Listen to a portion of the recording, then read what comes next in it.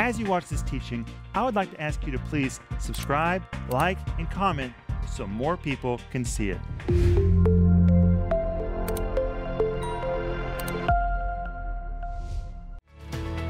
This program is made possible by the giving of the God-called partners of Renner Ministries.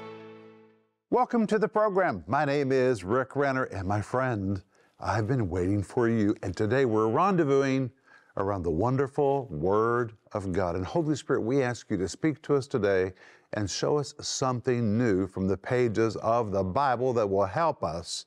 In Jesus' name, amen. And today I'm starting a brand new series, which is called The Will of God, the Key to Your Success. The subtitle says, Positioning Yourself to Live in God's Supernatural Power, Provision, and Protection. It's actually one of my favorite teachings that I've ever done. And if you want to know the will of God, this really is a series that you need to devour. You know, it's one thing to know the will of God, it's another thing to be in it. And you really don't experience God's supernatural power, provision, and protection until you're in the will of God.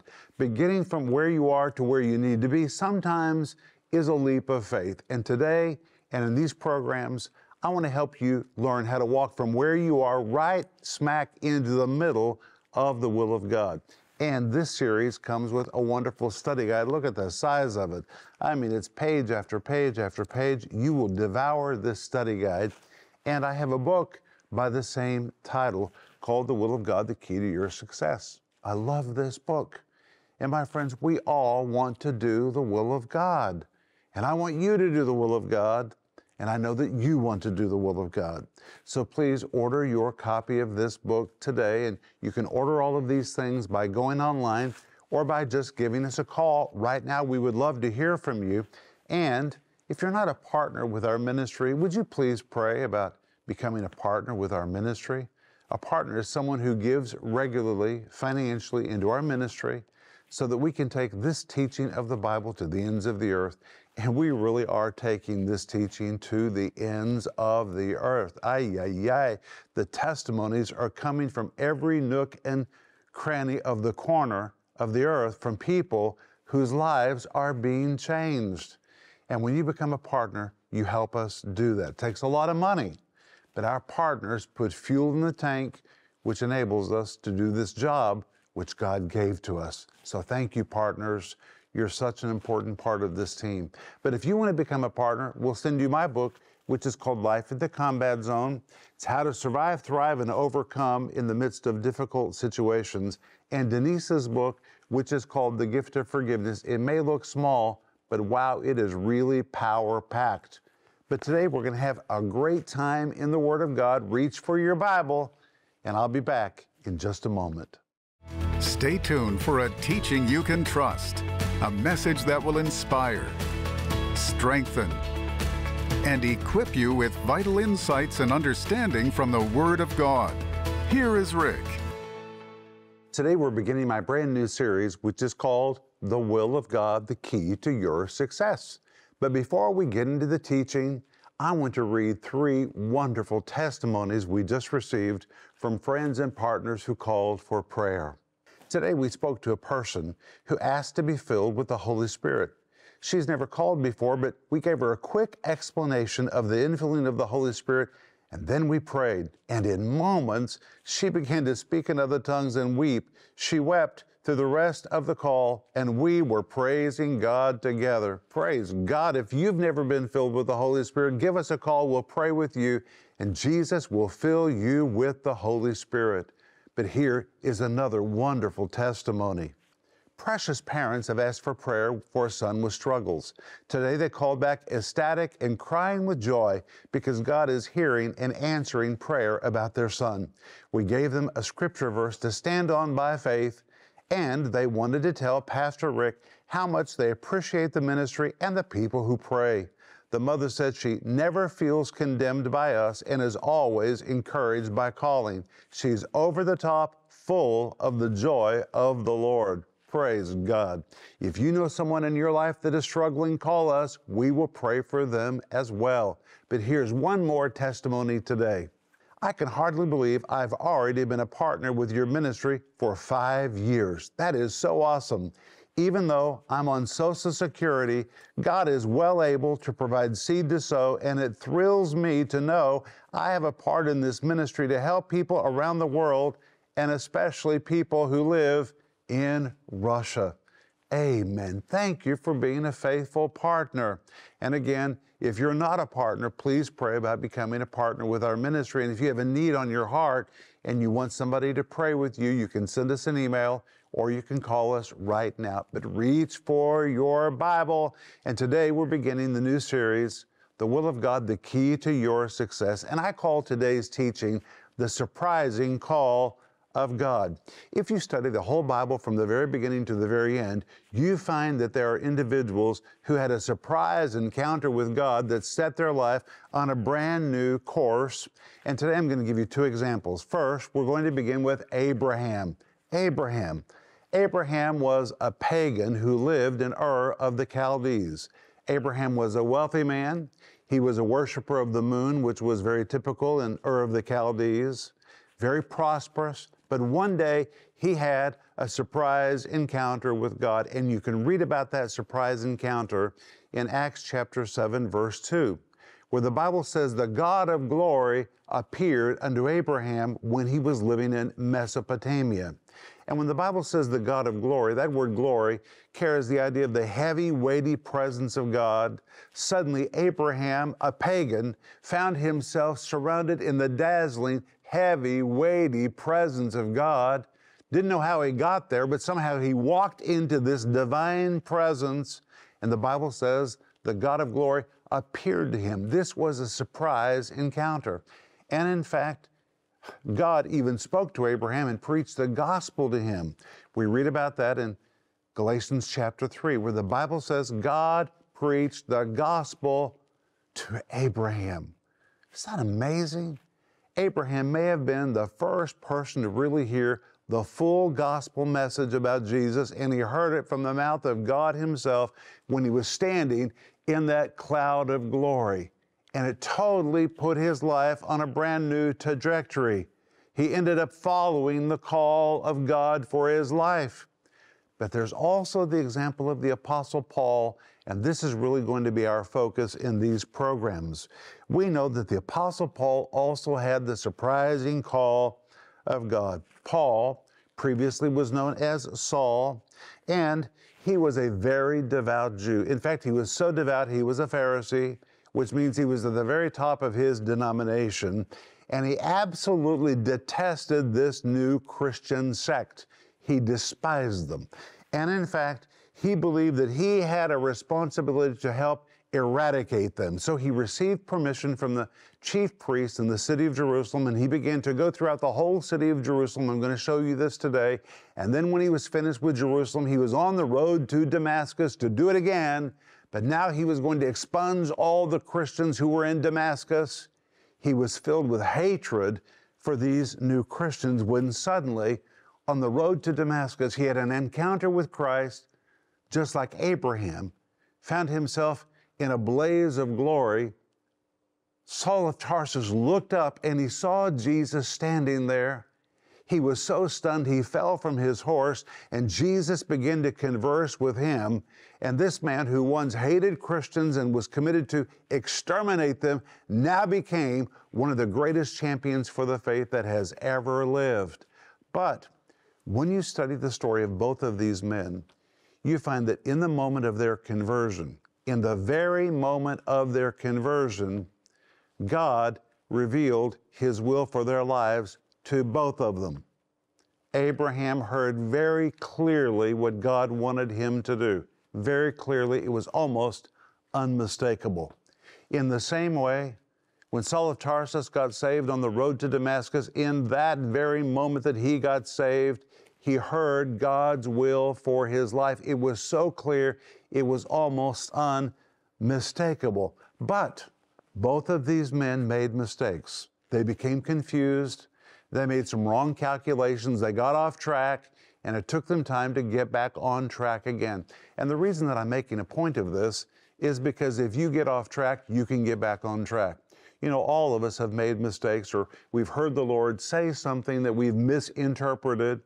And finally, we understood we made a mistake. Well, rather than keep going in the wrong direction, sometimes you just need to self-correct and get back on track. But the Apostle Paul really had a hard time believing he was called to be the apostle to the Gentiles because he was a Hebrew of the Hebrews by birth. We read about this in Philippians chapter 3, verse 5, where Paul writes that he was a Hebrew of the Hebrews, and as touching the law, he was a Pharisee. This is really fundamental to understand why Paul had a hard time really coming to grips with the fact that God would send him as an apostle to Gentiles. When Paul said he was a Hebrew of the Hebrews, it meant he was stating there was no mixture in his lineage. He was a pure blood when it came to who he was. His parents were Hebrew. Their home was Hebrew. The language they spoke in their home was Hebrew. He was raised to think like a Hebrew. He honored the customs and the rituals of the Hebrews and the religion of the Hebrews. And then by stating that he was a Pharisee, wow, Paul was declaring that he was at the top of his denomination, and it was a particular group that was more rigid and strict than anyone else. They had no toleration of anyone that was not a Jew.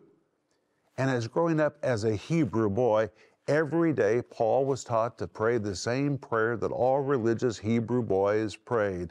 Every day when they woke up, they said, God, I thank you that I was born a Jew and not a Gentile. And by praying this every day, they understood that they were superior to Gentiles, and in fact, they saw Gentiles as a low class. They loathed Gentiles.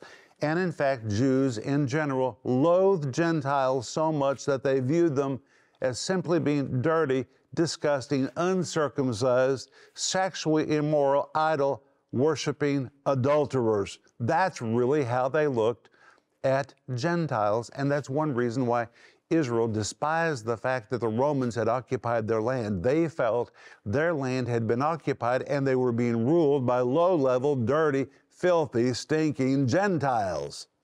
And in fact, they loathed Gentiles so much that they were taught not even to sit at the same table with a Gentile. And if they were sitting there and a Gentile came and sat down, they were to get up and were to move to another table. They were not even to share a table with a Gentile. And Jews pretty much believe the only contact they should have with a Gentile is if they hired a Gentile to stand out the front door of their house to wash their dirty feet before they walked into their home. In their mind, that's what a Gentile was good for. They were good for washing your dirty feet. Wow. So you can understand Paul did not grow up with a great attitude toward Gentiles. He was a Hebrew of the Hebrews, and as touching the law, he was a Pharisee. This is what Paul, the Hebrew of the Hebrews and a Pharisee, had been taught all of his life when he was growing up. And before surrendering to Christ, he was known of Saul as Tarsus. And as I've told you, he had been empowered with letters or permission from the high priest in Jerusalem to exterminate those who were members of the new Christian sect. And we can read about that in Acts chapter 8, verse 3, where the New King James Version says, "As for Saul, he made havoc of the church, entering into every house and dragging off men and women and committing them to prison." But notice that word havoc. The word havoc in Greek literally means to ravage, destroy, to ruin, or to devastate. It described people who were mauled to death by an animal that was extremely dangerous.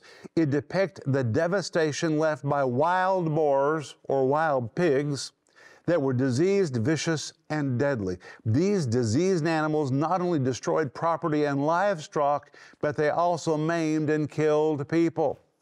And these wild boars roamed all over the land of Israel, and they were very famous for going into villages, destroying everything, just making everything a mess, and even dragging people with their big teeth out where they would maul them to death.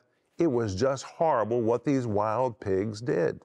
And now that very word is used by Luke the doctor when he records what Saul was doing before he got saved. And if you really want to know what this verse means, here's the RIV of Acts 8, verse 3. Listen to this.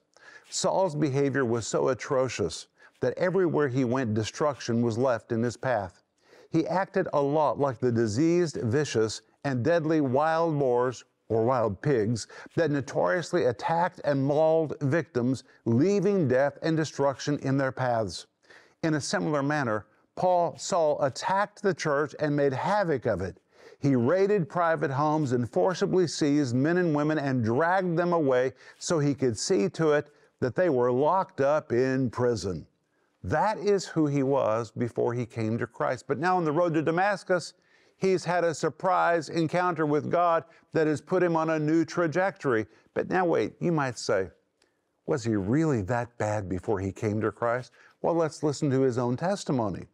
And when you read his own words in 1 Timothy chapter 1, verses 12 and 13, Paul himself says, "And I thank Christ Jesus our Lord, who hath enabled me, for that he counted me faithful, putting me into the ministry, who was before a blasphemer and a persecutor and injurious." The word blasphemer is a translation of the Greek word blasphemeo, which means to slander or to accuse.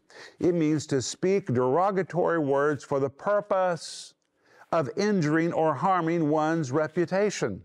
It signifies foul, profane, unclean language. It is any derogatory speech intended to defame, injure, or harm another's reputation, or any type of debasing, derogatory, nasty, shameful, or ugly speech or behavior intended to humiliate someone. Now, Paul uses this very word to describe himself. But that's not all. He goes on to say that he was a persecutor. The word persecutor, a form of the Greek word dioko, which means to hunt, to chase, or to pursue. It's where you get the word for persecution. And it denoted the actions of a hunter who followed after an animal in order to apprehend, capture, and kill it. And of course, we've seen that Paul was pursuing believers as if they were animals that needed to be captured and killed. But then he adds he was injurious. The word injurious is a very interesting Greek word. Now listen to this. It depicts one who in pride and insolence deliberately mistreats, deliberately wrongs, and deliberately hurts another. It is treatment calculated to publicly insult and openly humiliate the person who suffers it, and more importantly, it depicts one who derives pleasure from inflicting pain on someone else, which means not only was he blasphemous, not only was he seeking these believers to destroy them, he enjoyed it when he got his hands on them and he saw them in pain. And the RIV of 1 Timothy 1, 12 and 13 is like this. "Before I came to Christ, I was a slanderer who took delight in speaking nasty and derogatory words about those I thought were unfit for society. My goal was to do all I could to defame, injure, and harm their reputations.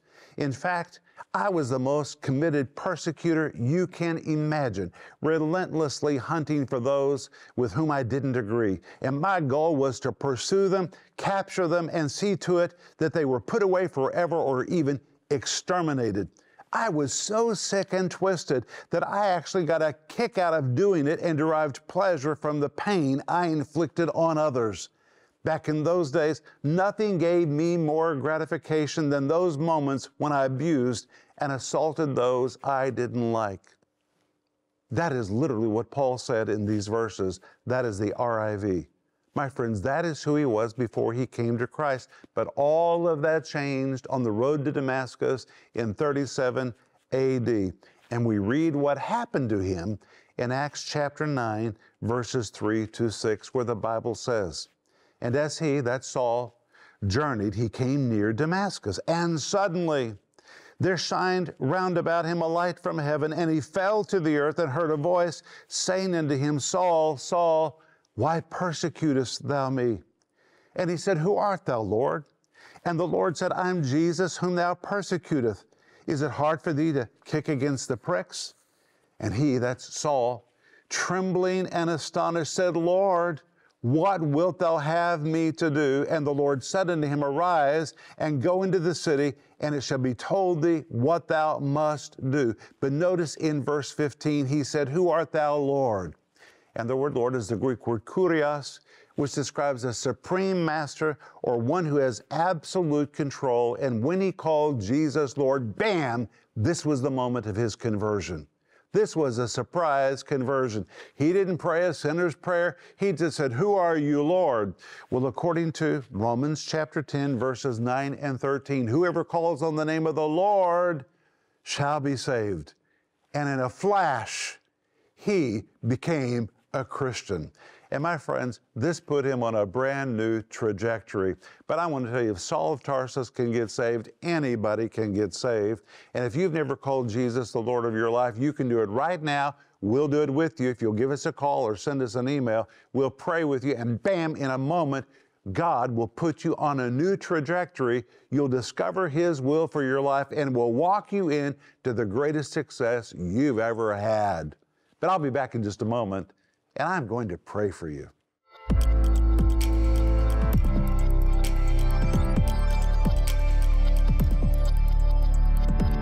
Someone asked the question, has Noah's Ark ever been discovered? Well, yes, it has.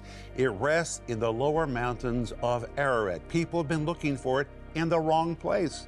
People have been looking for it on Mount Ararat, but the Bible tells us in Genesis chapter 8, verse 4, that the ark came to rest in the mountains of Ararat, and the mountain range of Ararat is very large. And there's a lower mountain, which is called Mount Judy, which is in the mountain range of Ararat. And there on the slopes of Mount Judy is a massive ship-shaped formation, which now scientists and geologists are affirming really is the ruins of Noah's Ark. I have been there, and you ought to get my series called Fallen Angels, Giants, Monsters, and the World Before the Flood, where I show you different visual images of what remains of Noah's Ark, which really lies in the lower mountains of Ararat. Do you hunger to know what God wants to do with your life, or what steps to take to fulfill the perfect will of God? Or maybe you need an answer from heaven for a life-changing decision. You can learn to hear from heaven to know God's plan today with Rick Renner's updated teaching series, The Will of God, the key to your success. Rick answers the hard questions about the often misunderstood subject of hearing God's voice and how you can know His will for your life. He shares from his own life how he discovered the will of God and the bumps he encountered along the way. Titles in this series include Coming to Grips with the Call of God for Your Life, Being in the Right Place at the Right Time, Don't Misinterpret What God Told You, Redirecting and Getting Back on Course. This 15-part series is available in digital or physical formats, starting at just $24. We're also offering Rick's book by the same name, The Will of God, the Key to Your Success. Rick delves into the journey of the Apostle Paul and other key Bible characters as they sought to walk out God's will for their lives. Along the way in this fascinating process, Rick will reveal vital lessons to help you in your own pursuit to fully align with God's will for your life, which is the key to your lasting success. This book can be yours for only $19. Bundle the series and the book, The Will of God, the Key to Your Success. Don't miss this special offer. Call the number on your screen or go to renner.org to order. Call or go online now. Hey friends, where do you think I am right now? This is my old TV set. I used to teach all my programs and come to you from right here in every program, but now I'm working in the new studio because you helped us to build it, and I want to say thank you. But you may ask, well, what's going to go on in this old studio? This old studio is being transformed into a new TV studio for our new TV network, which is called the Good News Channel. Think about that. God gave us a satellite network and a federal channel in Russia that has the potential to reach into every home. We actually have a federal license which allows us to take the signal of our network into every single home. That is just amazing. And I don't think anyone else has ever received this particular license. Only God could open a door that big. Wow. And now we're renovating the old studio. We're going to completely change it.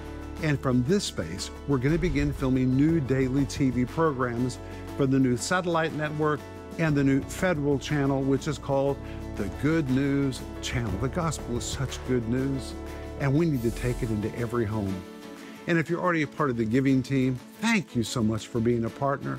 And if you're not a part of the giving team yet, please pray about being part of the giving team to help us renovate this studio and to develop our new channel so we can take it into every home of Russia, and not just Russia, but around the world, to wherever there are Russian speakers.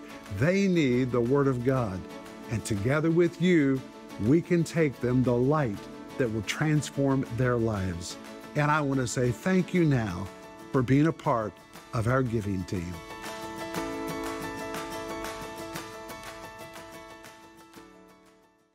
Well, today we have just got started in the brand new series called The Will of God, The Key to Your Success.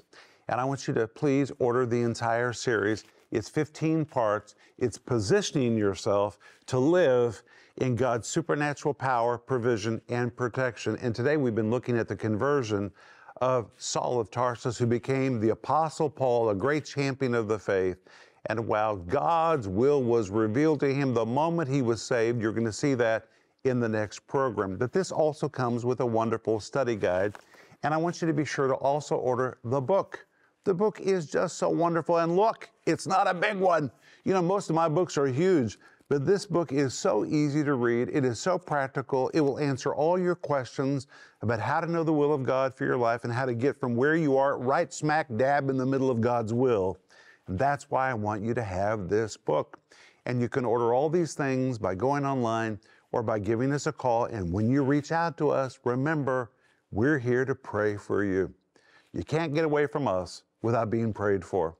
So if you need prayer, reach out to us. We will pray for you. You can call us or send us an email. But Father, I thank you in the name of Jesus that you have put your power forth to save every one of us and to set our life on a new trajectory. Thank you for that. Thank you for what you're doing in my friend's life. In Jesus' name, amen. I'll see you in the next program. But remember, Ecclesiastes 8:4 says, where the word of a king is, there is power. If you've never received Jesus as your Savior and Lord, now is the time for you to experience a new life Jesus has to give you. Pray this prayer with me right now. Lord, I repent of my sin and receive you as my Savior and Lord.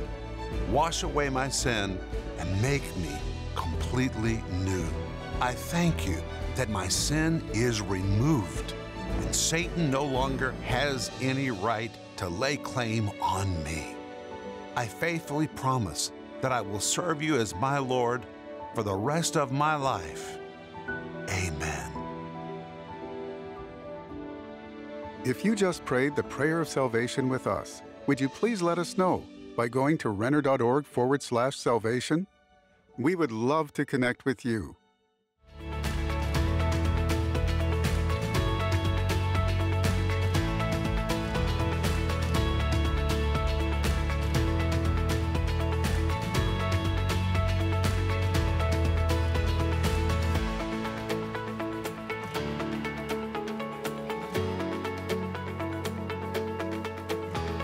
This program was made possible by the giving of the God-called partners of Renner Ministries.